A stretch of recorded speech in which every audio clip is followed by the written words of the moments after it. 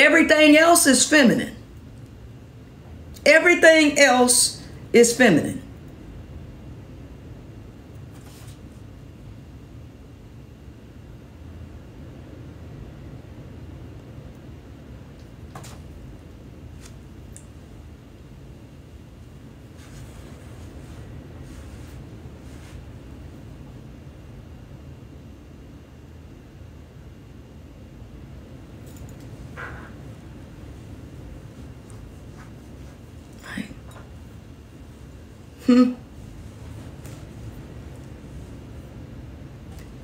The smarter you are, the dumber you sound to stupid people. The smarter you are, the dumber you sound to stupid people. All the people that laughed on that because they don't understand what I said, those are all the people. I'm telling you the reason why. And you wonder why?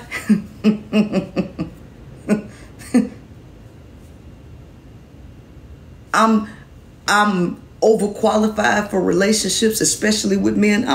Baby, I am overqualified for relationships. The smarter you become, the less attracted you should become to the rest of the people.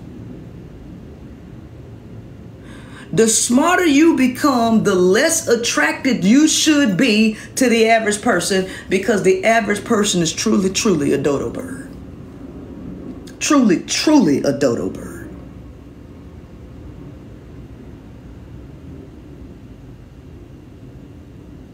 They don't read nothing. They just got a microphone that let them talk.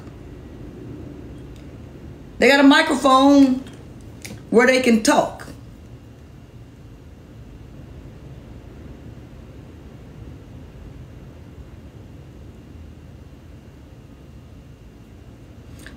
It ain't my definition of, and see, it ain't my definition of love. It is the definition of love.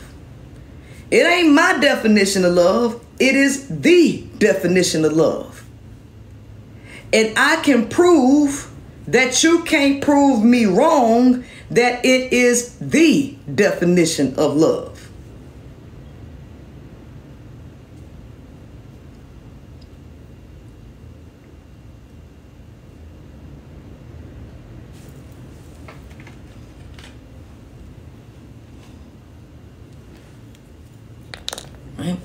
If you attended my workshop, Love, Men, and Manipulation Decoded, let them know that it ain't my definition, that it is the definition.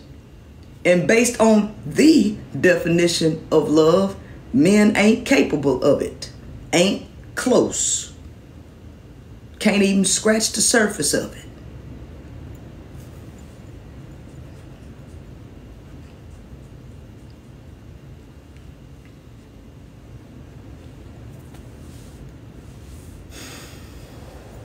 Right.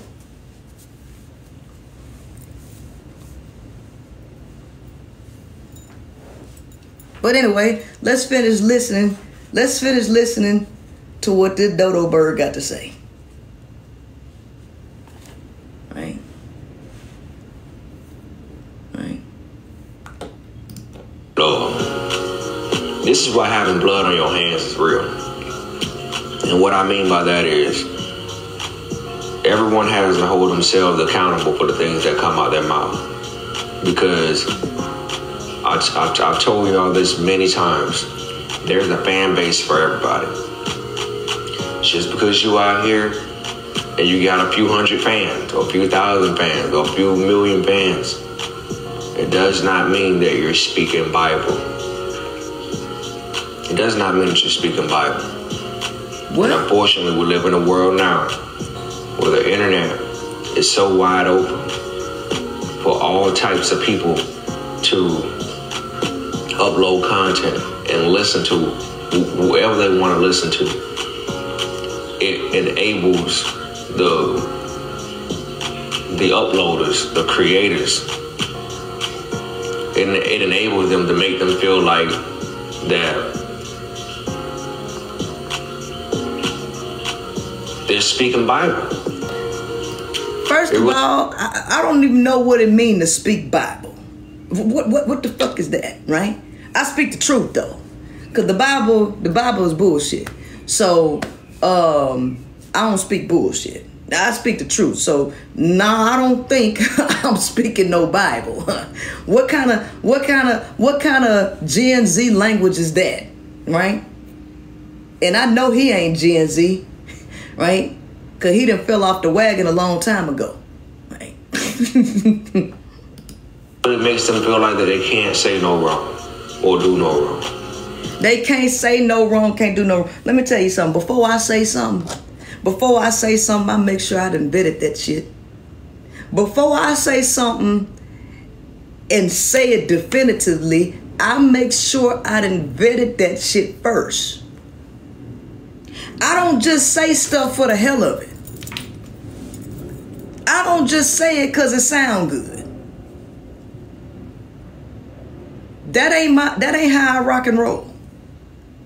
Before I say it and put it out into the atmosphere, I have thoroughly flipped it inside down, inside out, upside down, left, right. I done ran over it with a car and I done dissected it some more. I done blew it back up with a balloon and dissected it some more. And I'm like, you know what? Ain't nothing else I can do to this shit. This is what it is. This what it is.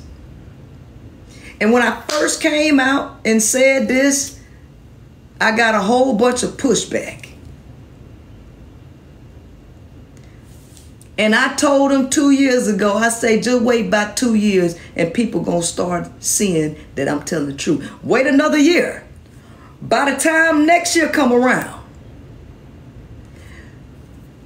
men being incapable of love is going to be something a whole bunch of people saying.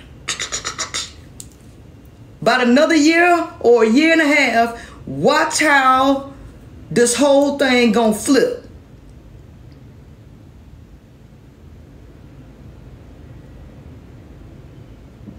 Watch how many women opt out of relationships from now into a year and a half from now. A year and a half from now. Watch how women's minds change or what they thought relationships were supposed to be and what they look like. Right?